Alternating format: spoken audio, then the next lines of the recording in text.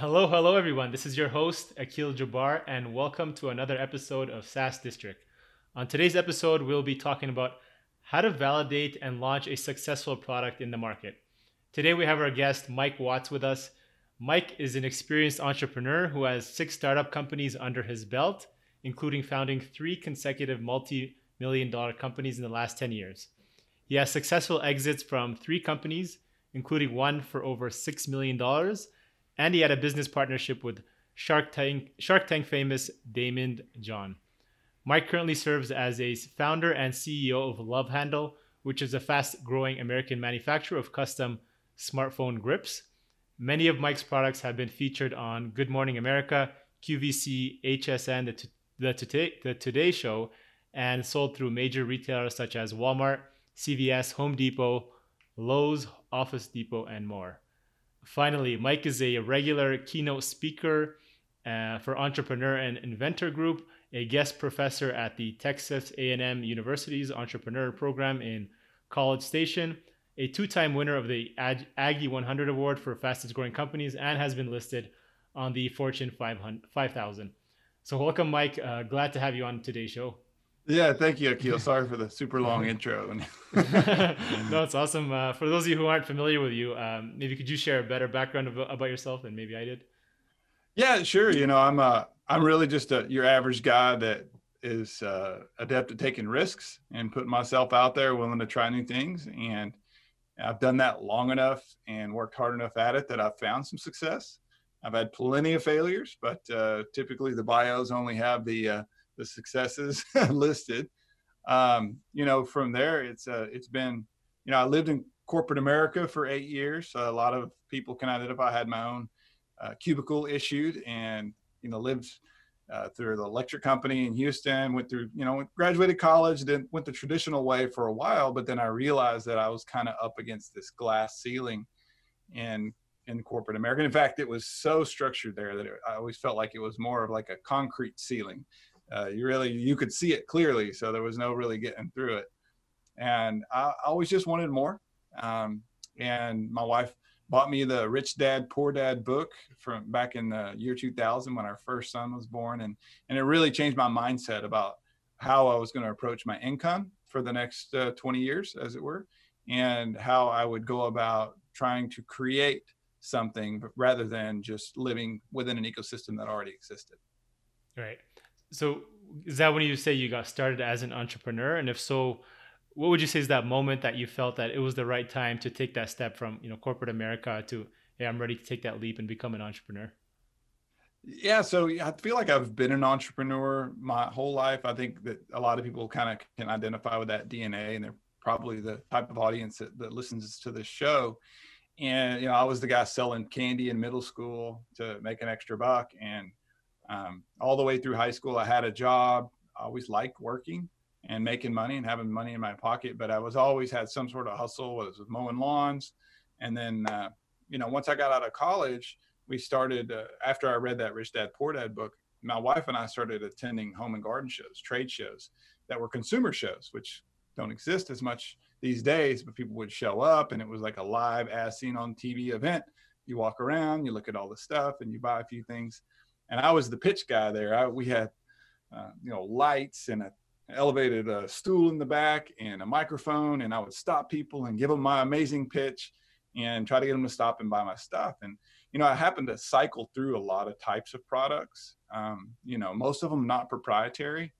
And so I kept running into the same frustrations. I felt like I would figure out the marketing angle, the pitch, and then the next show, somebody that has seen me doing that would show up with the same product. They would find my supplier.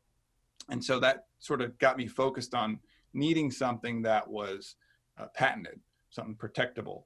And I was doing all this while I had a full-time job, while we had our first child at home. My wife and I would travel on the weekends, spend every vacation day, 6-day working, doing these shows. And eventually there was one day at a show that I had scaled up. I had 4 different booths in this show in Houston. And I'm traveling between all my booths, selling my products. And I had a team at that point. And I ran across this product that would eventually become the Pivot Trim, which would be my first big idea. And the guy that invented it, his name was Orlando. He was sitting there demonstrating. It's an aftermarket weed eater head. So anybody that's ever cut their own grass knows that you've got to wind the line on, Right. and it's terribly frustrating, and it breaks off all the time, and it just pull your hair out. It's when we feel like, oh, there's a problem we can solve. And this guy had invented this head that would go on any trimmer, and the lines won't break. It's super easy to load, and it solved a real problem. And he had patents. And so I felt like, well, now this is the time to do it. So I sat down with him. And the next weekend, they had another show in Houston. I invited him back. I put him right next to me. And I know this is a long story, but my boss comes in that first day, right when the show opens. I'm supposed to be at work that day. Yeah. But I'd got all my work done, and I was there at the show, and he walked in, and he took a picture of me and said, I've seen everything I need to see. I turned and looked at Orlando that invented this trimmer head. And I was like, man, I think I just got fired. And he goes, well, you better make a deal then, right? So at that point, it really solidified the fact that, okay, this is really going to happen. I really am going to go full-time as an entrepreneur. So that'll be one of the things that the advice pieces I give to people is don't go full tilt. Don't just say, I'm going to go from A to Z all at one time. Like, find some steps in the middle that you can take. Do the side hustle before you do the full hustle. Right. And that transition is very, very valuable. But over the weekend, I had decided I was didn't have a job anymore. And my wife and I were comfortable with that. And then Monday, I just didn't go in. And then turns out my vice president calls, and she's like, hey, we really want to keep you. And what can we do? And I'm like, well, I thought I was fired. No, you're not fired. And they try to give me a raise to stay. But at that point, I said, you know what? It feels right. I had enough money kind of coming in on the side that it wasn't going to be as big of an impact to us financially. We already had these other businesses kind of running. And now I could take this idea that was protectable and try to take it to market. And so resigned, left behind a pension, a 401k plan, insurance, all the great things that come with, the security of corporate America. And we went at it full time. It took us about 5 years to really scale that business up. But at that point, we were doing, over $5 million in sales. And then the next year, our largest customer made us an offer we couldn't refuse. And we sold the company for a pretty solid exit. And then I've started two since then. But that day was really a turning point for me. It would have been very easy to say, no, they're giving me more money. This is more security. I'm going to take that path. Or I took the riskier path, which for me felt more natural. And it felt like if I don't do it now, I'm never going to do it. So would you feel that was more risky, looking back? Would you have done it again, knowing that, you probably didn't know where you would be going at that stage, that you would, get to that 5 million stage in terms of where, versus, taking that comfortable job? Was there, did you kind of run that calculation in your mind of like, I know that I just knew I'm going to figure this out? Or was it like, I have to figure it out and I'll figure it out as I kind of go and I have enough time to figure it out? Yeah, I felt some security in the fact that I had these other businesses that were operating. I had some wholesale customers for the commodity items. And, and I had sort of a system in place that could generate some amount of money. It wasn't as much as I was making. Right. But I felt like if I just didn't go for it, that I wouldn't ever have a chance at the upside. And it just frustrated me.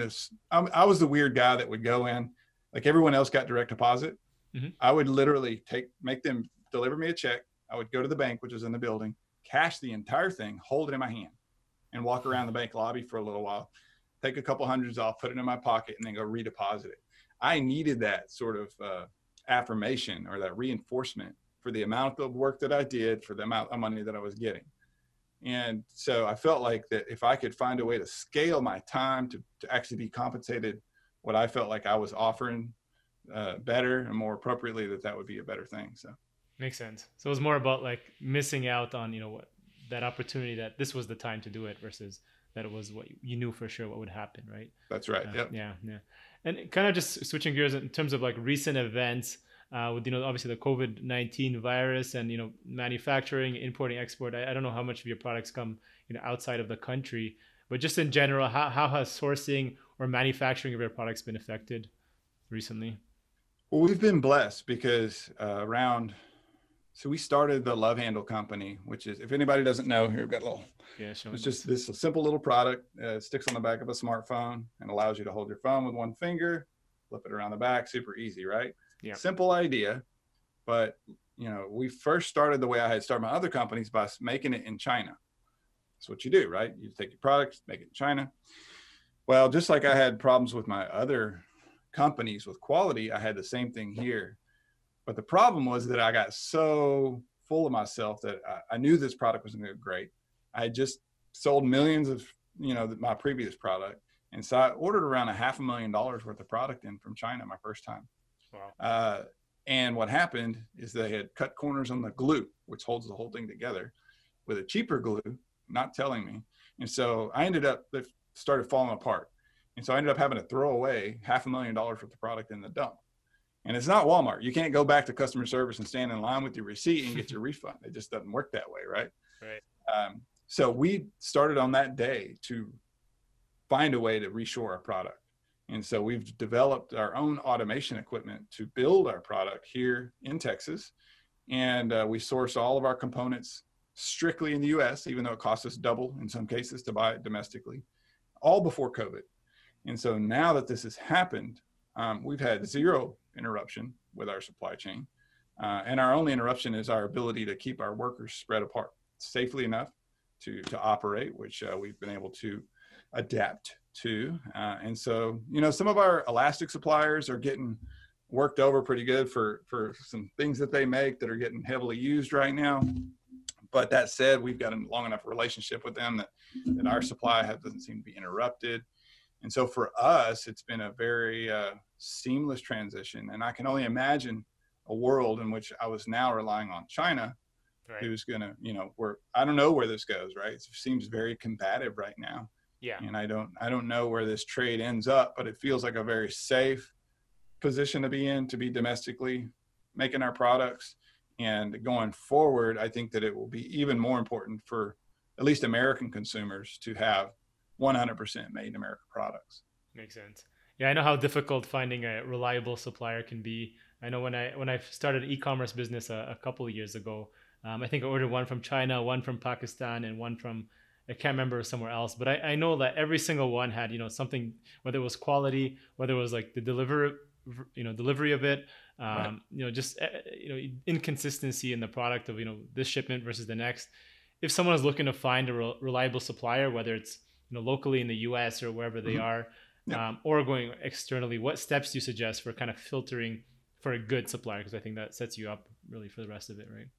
Definitely. Yeah. Having a supplier, it's like anything. I mean, you really treat it more like you would a marriage, or at least a serious date, because, you don't want to just take the first one, right? You want, this is going to be, it's a give and take, and you don't want to be walking in just, saying that price is everything, because it's not everything.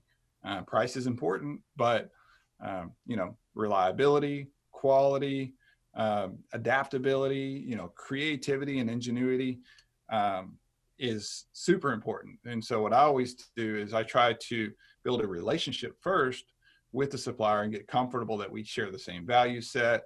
Then, that obviously we're going to ask them to see, well, what is your, quality control protocols? How do you show us another job? And how do you go ensure quality is there? Because quality is one of those things that you can give up on a lot of things, but quality is one of those pieces that if you compromise on quality, it could be critical for your business and fatal for your business. So you want to make sure that they have the ability and knowledge and procedures in order to create quality products, not just once, but consistently over time.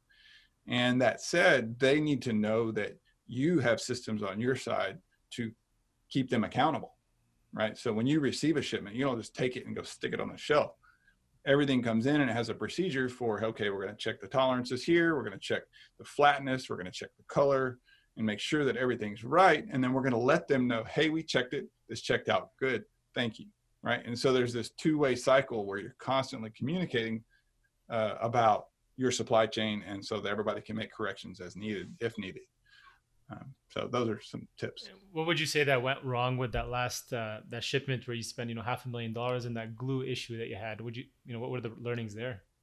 Well, for me, it was I wasn't specific enough about what I wanted and expected. I said we wanted to use certain brand of glue, not that I wanted to use a certain brand, but also a certain specific style of glue that they made. Well, that was the style I was wanting, was the most expensive one they make. Mm-hmm. And the one they chose was the cheapest one they make. So they took the limitation I gave them, worked within that, but then pushed it to the bottom common denominator, right? Versus maybe a different supplier might have done the opposite and said, hey, our standard is here. We're always going to choose the best quality or would have communicated back to me that, hey, we're going to make this change. But that's been my experience with the Chinese. I've great Chinese friends. I've made millions of products in China, most of them very good. But left to their own devices, if you give them a choice about components or processes or how to test things, then they're going to choose a lower denominator because they could be more efficient. And that's, in their mindset, seems to be the most important thing, because then they could be cheaper. Right. And that's what everything is. It's all about the lowest price in the world. So if you do make products overseas or in a place that you can't walk into, then you need to be very, very specific, like that a 2-year-old could pick it up, and understand, or a second grader could pick it up and understand like what it is that you're making, how it's made, and how you determine, is it a pass or is it a fail? And if you don't set those procedures up in advance and just say, hey, make this and make it good, then you're almost guaranteed to find some failures down the road. Do you think things would have changed for you in terms of, how you now source your product internally in the US? If, say, you sourced a lower volume amount of those, that product versus, you spend $500,000 and then you find out, like, do you think that would have been different? It might have been less painful, such that I could have reacted and said, okay, well, for the next round, then you do it this way, and sort of learn my lesson. But I had been through that before. We had another product launch that cost me $400,000. Okay. When we launched a product into Lowe's, and they had cheapened up some plastics and the product was breaking apart. Weed eater heads, when they're spinning around 12,000 RPMs, you can't compromise on that quality. Right. And so it had been the second time, kind of burn me once, burn me twice, not going to happen again. Even though I had no idea how we were actually going to be able to make it here in the US, we just collectively had this drive to say, we're going to figure this out and figure out how to do it. And it took a lot of time and effort and money to get there, but it's a nice spot to be. Well worth it now. Yeah. So I know you also help and mentor a lot of others who are looking to start their own business. Obviously, odds are against you when starting a new business, just probability of new businesses and failure. What journey or path do you suggest they take on increasing their odds of success? Other than maybe suppliers, one of them. What else are some exercises people can do to help them? Well, I think that people need to understand the value that they're bringing to the world first, right? There's a lot of details around making products and supply chain and packaging, but ultimately you need to be sure that you're bringing a sufficient amount of value to the world, that the world's going to pay you for it in high enough denominations to make it worth the money, the risk, the time, and everything that you're going to have to invest into it to get it up off the ground. So I think it's extreme, because so many people come to me with an invention, right? Because I'm kind of been a product guy, and they're like, hey, I have this idea for, and whatever, like everybody has an idea, which is awesome. And that's great. And that's what, entrepreneurship's all about. But a lot of times it kind of doesn't even really solve a big of enough problem that you're like, well, okay. Like the other day, somebody was showing me something around making it easier to hold your shoes tied, but you still have to tie your shoe on top of it. Just a little keeper, right? And I was like, okay, now I'm going to try to have to go out to the world and say, hey, that problem you have with tying your shoes? No, I don't. Right? You want people to be able to at least understand the problem that you're trying to address. Now I can say, oh, look, another time you dropped your phone on your face yesterday when you were laying on the couch. Oh yeah. Well, now I got something better for you. Or the time you had to press your screen, now you've elicited an emotional response, and that dictates that there's a market there, right? So first and foremost, be sure you're delivering enough value with your idea, your product, your service, such that the world will want it naturally without you having to teach them about wanting it, because the education is the expensive part. And then on top of that, we talked about it earlier, but the quality has to be there. You have to have and I'm not talking about complex quality. A lot of inventors will come to me with an idea and it's so complex. It does the job, but it's going to be hard to make, and it's hard to package or whatever. Like you need the lowest, like it's like making syrup, you got to boil it down, boil it down, boil it down. What's the least common denominator, the minimum viable product? You'll hear a lot, right? Mm-hmm. Launch that and only that. And don't get distracted by, you could do this and you could do that. And if you do that, you're going to end up doing nothing.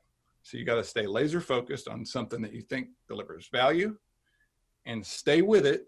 Now be willing to adapt to the market. If the market says, hey, you need to make this change to it, and you start hearing that a lot, well, make the change. I guarantee you the product's not going to look exactly the way you think at the end than when you start. But that said, don't chase the rabbit. Like along the way, I made a few mistakes. I said, okay, well, I'm in this phone grip game. That means I'm a phone accessory company. I'm going to be in backup batteries. So I bought a whole bunch of backup batteries, brought those in. Well, next thing you know, I'm back in the commodity business, and it's all about pennies and quality. And next thing, again, they're dying and they're not holding the charge. And I'm finding myself chasing all these problems. And what am I doing? I'm not paying attention to my main product. I'm not spending my time and effort on launching this one idea that is novel and is innovative into the market and making sure people understand the value that it brings, because I'm off chasing squirrels. So would you suggest just focusing on one product? So if you have, a choice between a couple, just start with the one, or would you go and test like 5 different items at the same time? Testing is different, right? So if you're trying to choose among 5 different ideas you have, then that's fine. For me personally, I say pick one and stick with the one. You can always expand, but you have to break through. So the cycle that has worked for me is to take one great item, use it to build a brand. And then once you have a brand, then your consumers and the retailers are going to say, that's great. That's selling fantastic. What else do you got? I got one of those emails yesterday from Academy Sports and Outdoors. They're about a 300 store chain here in the southern US, and a sporting goods store. And we launched our product right before COVID. They were selling great. COVID came, like not as many people in the stores, but now people are starting to come back to stores, and our sales are actually trending up pretty dramatically, even during all this. I say all that to say that because of the data associated with a good product and good packaging at the right store, they're saying, what did their email say? It said, what else do you got? I see you have, I looked through your website, you have a larger one for tablets and laptops. What else could we use that on? Could you use it on an ammo box? Could you use it on, different types of things? Like, would it be useful on a golf cart? Like all these different applications that they're now trying to say, how can you, as this credible developer of great products that we can make money on, what else you got in your tool belt? So that's the point where you roll out this and that and this and that, and they don't even have to be as good, right? Because you've established the brand, and then now you can kind of cash in on it. But if you come at them with too many products at once, they don't know who you are. Right. So prove yourself once. So, you're kind of in a test phase where they're trying to see how the relationship goes. You can prove that you can handle one product. Now you've kind of opened up the doors for everything after that. That's right. Yeah. Yeti's a perfect example of that. Those guys also, I don't know if you guys have Yeti, but it's a brand. They started with an ice chest that was a bear-proof ice chest. Bears couldn't get into it, right? It's super tough, but it'll hold ice even in Texas heat for like a week. You could put a bag of ice in there. A week later, still got ice in it outside. And they started with that, and now they make tumblers and shirts and they have hundreds of products, but they started with one great thing, built a brand, and then branched out. Makes sense. Yeah, I can see that similar with SaaS. I know it's a little bit different than product, but with software, when you're looking at a product, you don't want something that does like an all-in-one until they've proven that they've been really, really good at one functionality or one feature. Get that really feature really well for my specific case, and then you start adding more things. I'm like, okay, we'll start playing with that and see if I like it. Makes sense. Side note, I would love to hear the story on how you partnered with Daymond John. Obviously from Shark Tank, he's almost a celebrity. I've actually read his book. It's actually really surprisingly good. Yeah. I'm curious how that went and how you ended up working with him. Right. Yeah. And I teasing him. I'm like, man, who knew you were actually a decent writer? Like, but he is. His books are great. Anybody out there? He's got some great content. But it's funny, Shark Tank is a phenomenon here in the U.S. Right, and it's won all these Emmys and everything. But when it first came out, it really spoke to me. Like I said, this is my people, right? The idea that you can go on television and present your business idea to a group of people with millions of dollars and the ability to help you and all this business knowledge, and that they'll right there in front of you in one moment, you can go from an unknown brand to all of a sudden you've been on TV and you've got this financial backing and this great mentor and resource. I said, I'm going to get on this show. I'm going to do it. And so me and my family, we would watch every episode, and we'd pause it and we'd be like, okay, so is they going to get a deal or not get a deal? And why would they get a deal and why wouldn't they get a deal? So we would create good family time conversations, but then I would stand up and give my pitch for my product. And I had it down, man, I had it nailed. And so my dad and I, we auditioned. He's my partner here. We auditioned in Las Vegas right after the Consumer Electronics Show, the big CES show in Vegas. They had an open call casting event there. And so we went and got in line at 4 a.m. to get us a wristband. And we went and pitched the producers and got through. They loved it. They got us through to the second round. And so then we're in with the producers again with this second round of pitches. And then for whatever reason, it didn't make it through. We didn't make it on the show. Oh, wow.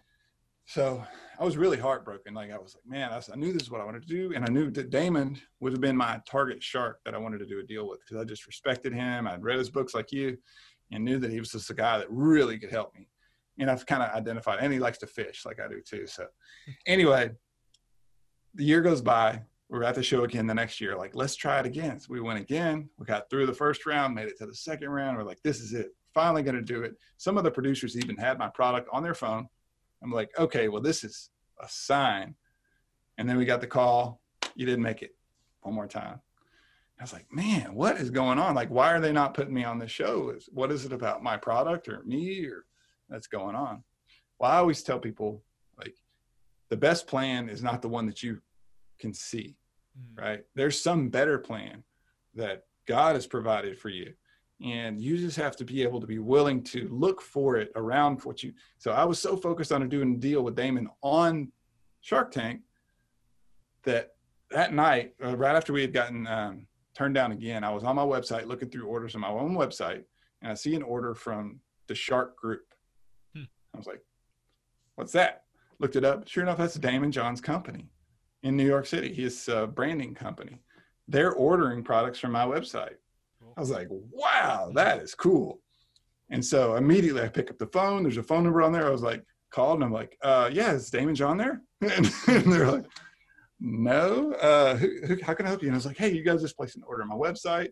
I'm just a big fan. And they're like, oh, well, you can't talk to Daymond, but built a relationship with his kind of gatekeeper there.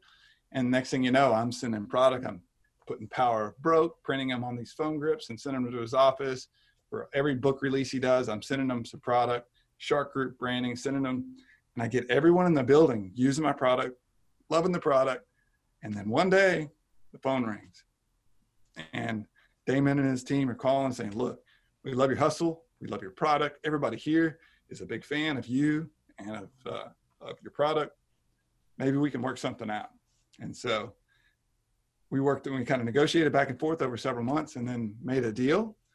And so I was able to make a deal. I'm the only deal he ever did that way. Wow. So we made a deal with a shark, a dream shark, without ever going on the tank. Well, I take that back. I'm going on the tank, but I'll be backstage when they do filming next month. So nice. I'm making it on the tank, but not the way I originally thought. And that's how I did a deal with Daymond John. And now he's a trusted friend and mentor and really helps kind of guide us and make sure to seed our product as he goes and show it off. And so it's really been a win-win for us for sure. And that was for LoveHandle now that he's pretty involved with? Okay. And how would you define his value and contribution, or is it still too early in terms of like the success or growth of LoveHandle at this point? Well, I'll put it this way. The deal we made was for him to earn his way into the company by increasing our sales. You know, people always say, well, how much are you going to give me? I say, well, how much? I always flip that and say, how much can we do together, right? So instead of saying, hey, how much are we going to split this pie up and I'm gonna get this half and you get this half, we said, let's just make the pie bigger and then we'll talk about splitting it up. Okay. And so he said, okay, well, how about I can double your sales in 24 months by things I do. Okay. I said, okay. Well, he puts me on Good Morning America, puts me on Today Show, QVC. And then now he got us an academy. We got that meeting set up with his team. And it took him about 6 months to double my sales. Earned his way in. So double the pie. He gets a small piece. There we go. Right. So it was a kind of a creative solution. And yes, that was the immediate value. But since then, he's handed these things to the Kardashians. He's given them to, President or former President Obama. Like, he is very, very connected and is constantly passing my product out because he believes in it. And he's kind of has some ownership. So, and he's been a huge value just to reach out to and say, hey, I need this contact. Can you help me get to this person? The buyer at Walmart, the buyer at Target, whatever, CVS, no problem. He knows them. That's huge. So just, having a mentor like that, right? Just 6 months, double your company. If everybody could get that, that's all you need, right? Yeah. They talk about it on that show all the time, the value of the shark. It's not just an investor. Anybody can write a check. That's right. But, that's not what you need. You need somebody that's a strategic investor, and these guys are the best at that. Right. So mostly you'd say is like their network is really what they bring, I think, and just what they know. It makes sense. Yeah. It kind of dates him, but he always talks about his Rolodex. Yeah. It makes sense. So I know, like, from, people, a lot of people I speak to, I'm sure you hear it a lot. They get stuck on finding that idea. So I know whether it's, they want to build it themselves or just, starting they want to launch a business, side hustle or whatnot. What are some steps to overcome finding that, perfect quote unquote idea? I always, and right now is a great time. I think that there's going to be a boom in side hustles because everybody's sitting at home. They may be getting paid, may not be getting paid, right? But they're trying to find some way to bring something to the table. So that said, I always basically start with education. Okay. You need to understand some market. If because you're addressing ultimately, at least in my experience, with a product, physical product, or a service-based product, either one, you're addressing some sort of need. Is it marketing? Is it somebody needs marketing help, or so then you need to become an expert in what are the real pain points that people have in that space that you're going after. You might be having an invention for firefighters to make them do their job better. Well, you need to go interview firefighters and talk to firefighters and watch YouTube channels about firefighters and understand that space. Not just say, hey, I was able to take this chewing gum and this driver's license and I made this cool thing that does this. Well, great. Well, who wants that? And why do they want it? And then what's your messaging going to be like to get them to understand how their problem is now solved by your product? And you need to understand that all before you really start. And I also tell people the biggest thing is to take affordable steps. And Daymond, I stole this straight from Daymond. He talks about this all the time. Take affordable steps. Don't try to say, I have this idea, so I need to go raise $1 million, right? And go rent an office and, hire a secretary and an accountant and a marketing person and a salesperson, all before they ever proven anything works. Like, prove the idea first with that minimum viable product, get people to buy it, even if you don't have it. Go create an ad, put it on Instagram, and see if people will place an order. Refund their money and say, oh, sorry, this is on back order now. But that's a cheap way to figure out if somebody will actually buy something before you even have spent the time and effort to develop it. Right. So, and be willing to change it and get their feedback and try new things and adapt. But if you keep at that, I think that it's practically guaranteed that you'll find something that'll work. Especially this explosive e-commerce space that's coming up now, that's where I would be trying to innovate in for sure. Exactly. I think it's Tim Ferriss, right, in 4 Hour Workweek, who talks about that method, right, of just throwing up a landing page and seeing if it converts on using Google AdWords and whatnot, right, or in this case Instagram ads. So when do you know it's the right, what validation are you looking for, or feedback, whether there's going to be a demand and that you should kind of double down on this product when launching? So for example, for the LoveHandle, was there some kind of a message or KPI that you received that said, okay, this is a winning product, I need to double down and work on this? Yeah, reorders for me. When we were able to get a sale, typically they'd be small early on. But when a reorder would come in 2 weeks later for double the amount, that's ultimately what you're looking for, is that reorder. Because if you can, at least in our business, because that means that you delivered on that value, that you delivered more value than the value that they gave you in money. Right. And so that's why they're coming back and doubling down, because it's essentially a profit center for them in some intrinsic value way. So I think it's really important that you look for some indicator like that, not just sales, but reorders and repeat business and positive feedback. I kind of put like 5-star review would also be in the same thing as a reorder. Like those affirmations is what you're looking for to say, okay, yeah, this is working. Let's push more in this direction. But if a lot of people are saying, hey, for whatever reason, this thing's too thick, it, gets stuck in my pocket, it blocks my wireless charger. Well, then we should stop and then make it thinner, right? And make it a little more pocket friendly and then try. Like you want to make sure before you go big, that you've got, I think your best version, at least your best version currently of the product to push out and really put some dollars behind. Yeah, I guess refunds would be another big one as well, right? See how if people refunding and complaining. Right, exactly. Yeah, that would be the antithesis of that. Yeah, interesting. And what would you say, like some of the biggest challenges you had? 6 different companies you've started. Can you name some big challenges that maybe other people can learn from or lessons? Yeah, that it's going to take more time, more money, and you're going to work a lot harder than you've ever worked. If you just want to work less and kind of ride the smooth trail, then you should probably just stick with the 9-to-5 W-2 type of income.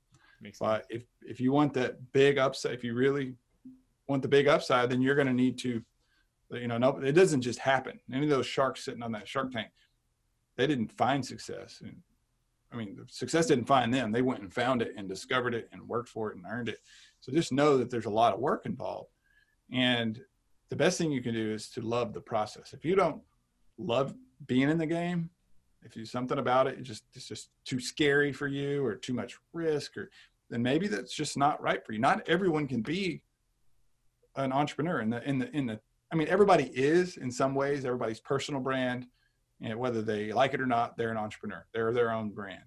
But I'm saying start a company that you expect to be a multi-million-dollar company with however many dozens or hundreds of employees, then you're going to need the fortitude to know that you're going to have tons of failure that's going to come your way. And that's normal. That's expected. Failure is just an affirmation that you're doing something. Right. And it's how you react and respond to that failure. How do you overcome it when it happens?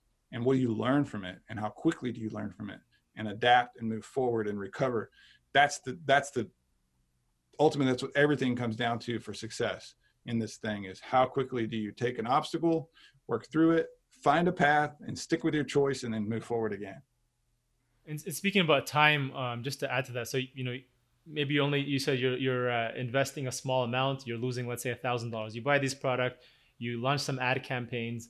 Now you're waiting for that feedback, which is the reviews or the positive, the reorders. Mm-hmm.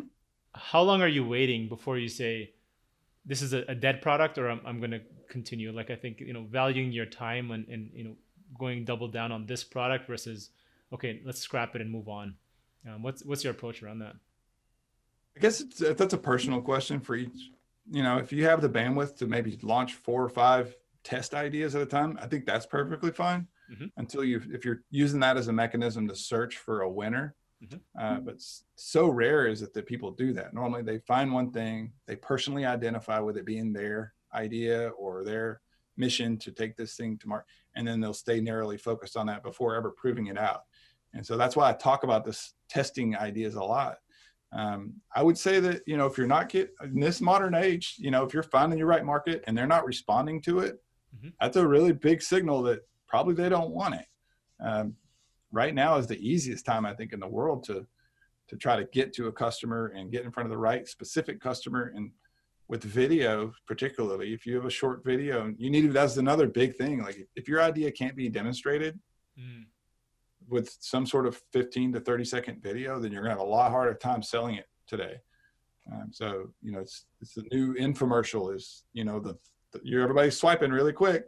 Yeah. You got to get their attention, show them, oh, that's interesting. I can stick my phone to where? Oh, that would be handy to have. Let me click here and see more, right? So even if you don't have the product developed, if you can kind of show how it would work, put some ads up and just see what people's reaction is like, then I think that you can tell something from that. And how do you deal with somebody, coming and copying your product or your business? I'm sure you see it a lot with, something on your, LoveHandle. I'm sure there's a lot of Right. people who come in and now they're competing with you. How do you typically deal with that? Well, and it depends on what country you're in and the intellectual property laws and things like that. Being first to market is really important. Okay. You got to be first, right? So, to your previous question, you can't wait too long, test it long enough that somebody goes, "Oh, that is a good idea. I think I'll do it," and then beat you around the corner. And that's going to happen. Sometimes you're going to get beat, but if it's something that has some intellectual property tied to it, a patent, um, copyright, I think that's really important in the long term, right? So all my products have been licensed intellectual property. So what I do is I go find an inventor. Most inventors are some certain personality type, mostly, right? They like to tinker, they like to build and create and innovate. They're not necessarily a person that wants to sit on the phone or do a podcast interview, right? That's just not their game. Me, on the other hand, I like to talk. I'm a marketer. I love to sell. I love to be out in the trenches. And so that marriage of those two is a very good fit, right? Because they can go back to the workshop and I can go sell their idea and they can work on the next idea. And so this licensing structure has worked very well for me because everybody's in their sweet spot. So, yeah, it's really worked out good like that. So I would just say that make sure that you're in your zone and that you're, again, delivering the value to the consumer so that they can understand what it is that you're doing for them. Right. It's very, very, very similar to software startup. We see the exact same thing. Usually, the best businesses we find are where there's complementary co-founders. One is, business biz dev. Other one is, product. Who they're focusing like a CTO who's developing the product. The other one just can go out and focus it. But same with us when we're looking at acquisitions for businesses. Typically, we're finding people are really good at product. They've done a really good job of creating a certain product, but they'd rather just be in that zone of just keep creating features and making it better and better. And like when you ask them about marketing or sales, they're just like, make some excuse why they don't want to market it. But it's so obvious that it's such a great product that somebody needs to get this out there, but it's just, they don't feel comfortable doing it. So that's where we come and say, okay, well, you keep focusing on this. We'll take care of the marketing and growth and, let's grow this together. So, Yep. So last question from our side. Hypothetical, you have, we kind of chat about this a bit, but you have $1,000 exactly to validate a new business. What is the best way to get started with, whether it's manufacturing your product or your idea, and you don't have a big partner like Daymond or like Deep Pockets otherwise, right? How do you go through that? Well, not to beat a dead horse, but I think that what I had said was, to make one, something you can demonstrate. And this might be if it's a physical product, right? Let's just assume for a moment that it is a physical product. See if you can make a prototype, something that can be shown. And if you can't physically make one, make a rendering of it, right? And even if it's just for yourself, use those resources to create something that demonstrates your product, right? Visually demonstrates it, whether it's just an in-person video you made with your phone or it's a visual rendering or whatever. And then spend some dollars and putting it on a few different social media channels and see what kind of engagement you get. The alternative or supplemental piece to that is it's very inexpensive to start a Kickstarter or Indiegogo campaign. And it's essentially doing the same thing that what we're talking about. You're proving a model for an idea to see if you can get people. And the great thing about those is you can raise money without ever giving up any piece of your company, right? Mm-hmm. So, and then get feedback and continue developing your product. So you have an idea and it's $1,000. And I think it's a good, nice limiting budget, right? It's a small amount of money in the bigger scheme of things, starting a company. But you can do some of those things and bootstrap your way through it. And if you can demonstrate it, then you're going to know very quickly, should you go get some more money or find some more money to keep working on it. There's no shame either in just taking the 1,000 and say, okay, well, I'm going to keep at this until I can turn it into 2,000, right? How do I go about making a few of these and selling those and then taking pre-orders or whatever and get to 2,000? Prove to yourself that it can be a profit center and not a hobby. Because so many people try to take a hobby, turn it into a business, end up cashing their 401k in and all their life savings and pushing it towards this dream of an idea that never really had hope. It should have just made one for themselves. Right. Not necessarily what the market wants. Right. Yeah. Okay, cool. Thank you so much, Mike. That was actually really, really helpful. Thank you for joining us today. Where can people know more about you if they want to get in touch with you or follow you? Yeah, great. So I'm on Instagram a lot. I'm at Mike Watts on Instagram, and I'm on LinkedIn too. I'm going to be starting a live LinkedIn show there this summer. So really excited about that, where we try to teach entrepreneurship. So just look for Mike Watson. I'll be out there and about. Okay, awesome. Thank you so much, Mike. We'll get this out to our audience. Okay, great. Thanks, Akil. Take care. Thank you all for listening in to today's episode. Don't forget to join us for another episode where we interview top leaders and experts in the business and SaaS industry.